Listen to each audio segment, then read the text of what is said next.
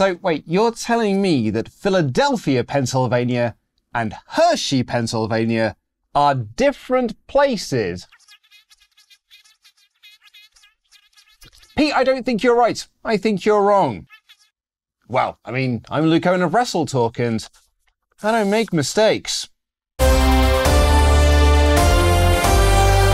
Support WrestleTalk! Hello and welcome to the WrestleTalk News. I'm Luke Owen, and this is Wrestling News. Let me tell you a story about Cody Rhodes. He was pegged to be a big star in WWE, but saddled with lame gimmick after lame gimmick and was eventually released by the company. So he bet on himself and made an even bigger name for himself on the independent scene, and then took a bet with Dave Meltzer to sell out a show with 10,000 seats, a feat that hadn't been done since the days of WCW. He, along with the Young Bucks and Kenny Omega, made this a reality with All In, and that became All Elite Wrestling, the first viable competition to WWE since the fall of WCW in 2001. I'm so sorry, TNA. It brought about actual change in the wrestling industry, and then Cody left his position as one of the executive vice presidents of AEW to rejoin WWE. He beat Seth Rollins on 3 straight pay-per-views and tore his tit in the process, and made his return to win the Royal Rumble, and was all set to finish the story at WrestleMania and face the all-conquering Roman Reigns to win the WWE Championship, a title that had eluded him and his father for all of those years. And then he lost. Lol. But it's okay, because as Triple H explained in the Mania post-show press conference where no muffins were consumed, stories don't end in WWE. Apart from all of those times that they have. And Steve Austin said that he thought it would be a cliche for Cody to be crowned as WWE Champion at WrestleMania, even though Austin was crowned as World Champion at several WrestleManias. And consummate thick-thing spouter Road Dogg felt that Cody hadn't gone through enough adversity apart from, all that adversity that I spelled out at the top of this news episode. And then Cody and Roman were drafted to different shows, with a new world title being introduced that would be exclusive to Raw. It left a lot of questions, the main one being, are we going to finish the story? Well, the rumor is that yes, we would. There's been fan speculation that Cody could win Money in the Bank and challenge Roman for a rematch at SummerSlam, but the persistent rumored plan is that Cody and Roman will have their rematch and actually finish the story at WrestleMania 40 next year in Philadelphia, Pennsylvania. Now, is that actually Philadelphia, or is it Hershey, Pete? But now, according to Worked Wrestling, that might have changed. According to the Twitter account, discussions have taken place for WWE Raw's main event for WrestleMania 40 to be potentially Cody Rhodes versus Gunther. They add that both men have expressed an interest in working together, but also note that these are early discussions. So what does that mean for Roman and Cody? Well, if Cody versus Gunther is Raw's main event for Mania 40, that would mean that one of them will be walking into the show as the World Heavyweight Champion. After all, that world title is exclusive to Raw, unless of course Cody does beat Roman for the Universal Championship and that switches brands, and then the World Heavyweight Championship also switches brands. Or it could just be that Cody versus Gunther will be one of the 5 main events on the show, like how this Saturday sees 3 main events. There's only 7 matches on the card. It means almost half of the matches are main events. It sounds silly when you say it out loud, doesn't it? But what do you think of Cody versus Gunther at Mania, other than that sounds like an awesome match, which it really does, but what do you think it means for Cody finishing his story? Let me know in the comments down below. But Cody versus Roman's rematch being potentially scrapped might not be the only major change coming to WWE. Over the last few years, Nick Khan has become one of the most powerful men in all of professional wrestling. He's been credited for several of WWE's biggest deals in the last couple of years, and is cited as the man behind the idea of changing WWE's pay-per-view days from Sundays to Saturdays, and that's been a huge win for them. And speaking at JP Morgan's Global Technology, Media and Communications Conference, which, well, it's a conference for media business suit people who say lots of business things. I'm sure business cards were handed out and such. Khan had a lot to say about the state of WWE's TV deals. He said that while Raw won't be leaving its 3-hour format, that's far too valuable to the company, they are open to moving it from Monday nights when it comes to negotiating their new TV deal. Not only that, but they're open to the idea of adding a 3rd hour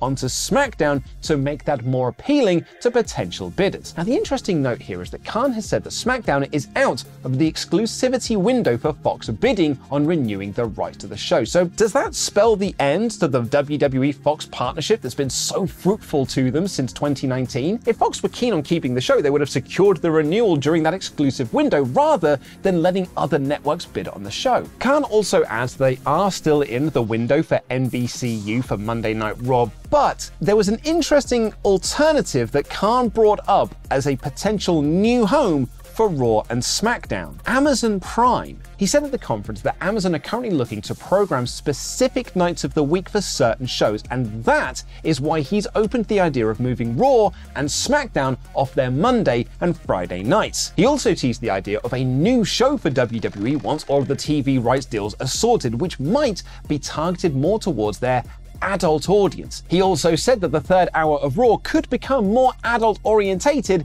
in the future. A lot of Khan's movements are based on leverage. He said at the conference that the reason why WWE are doing more overseas pay-per-views is not really because fans want them, but because they want to match up media right negotiations with those territories, and they get a big payout for doing them. So that might be why Money in the Bank is being held in London in July, as the UK rights deal with BT Sport is one of the next media cycles that WWE are looking to tackle, with Khan saying that both BT Sport and Sky are interested. And speaking of changes, it's been reported by Fightful Select that there were several changes made to this week's episode of Raw, noting there were new rundowns brought out shortly before the show. One of those changes was Paul Heyman's role on the show, which was originally just him sitting in the front row with a visitor's pass. Worked Wrestling had previously reported that Shinsuke Nakamura was set to team with Sami Zayn and Kevin Owens in the main event, and that JD McDonough was supposed to have his in-ring debut for Raw, but both were changed at the last minute. Fightful also note that several of the recently drafted NXT call-ups were not brought in for the TV taping. Take this for what it's worth, but Sean Ross Sapp of Fightful writes, "We're told there were changes, and one talent speculated it was due to Vince McMahon, but they are unable to confirm that. Not that it particularly helped the show anyway, because it was killed by sports." This week's edition of Raw drew 1.64 million viewers, which is not only down from last week, but also one of the lowest ratings of the year. But there shouldn't be any signs of concern, because the sports game between the Lakers and the Nuggets drew 8.21 million. Sorry, Nuggets? There's a sports team called the Nuggets? Like chicken nuggets? Or like a nugget of And as Dave Meltzer writes on Figure 4, to show the change in the audience to much younger viewers, even though total audience was down, 18 to 49 was up 31% from 1 year ago, and 18 to 34 was up 38%. And factoring in homes lost to USA Network, the real percentage changes were viewers basically even.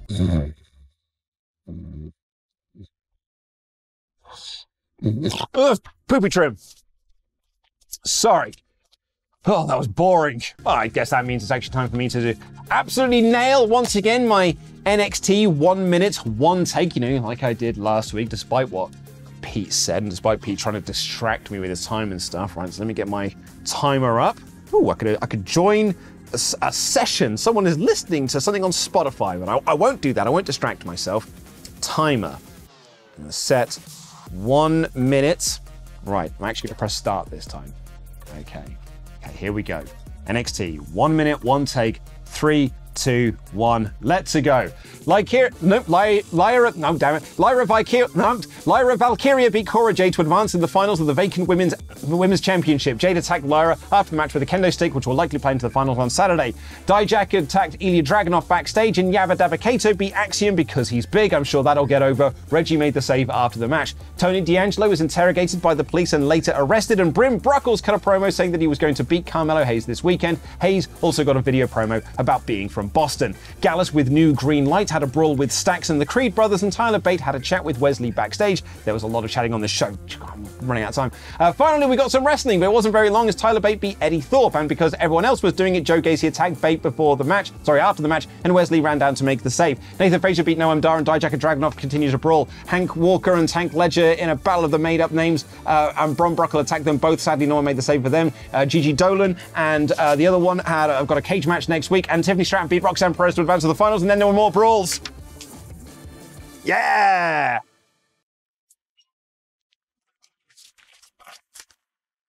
was close enough. And to round things off, there's a quick update on the situation between CM Punk and AEW. It was reported last week by Dave Meltzer that AEW had Daily's place as a backup option for the first episode of Collision next month, in case they couldn't get CM Punk on the show. The original building is reportedly going to be the United Center in Chicago, and it may still be that if Punk is there, but that probably won't be confirmed until tonight. But Righteous Reg of Grapsody has said that the Daily's place rumor is totally false, saying, "I went myself in search of the answer to this, and there's nothing to that rumor. There's just some random person online getting to Dave Meltzer and kind of getting this rumor started up. That's a nothing rumor." And that's been backed up by Sean Ross Sapp over on Fightful Select, who says Daily's place is not a backup option, but they were told that several other locations were being considered if there was a lack of Punk. He also adds that Punk and AEW have had productive conversations this week, and that the legal letters that Raj Giri reported earlier in the week were to stop him saying disparaging things about the company online. So there you go, that's the news right there. There's another video on screen, so go and click that and give that a little watch, and I think I might join that Spotify party. So yeah, here's a clip. For not beating Roman, everyone. Here's your reward. But it seems the sentiment of the belt being a secondary world title isn't just shared by fans, as one of the men competing for the belt itself feels the same way, that being AJ Styles.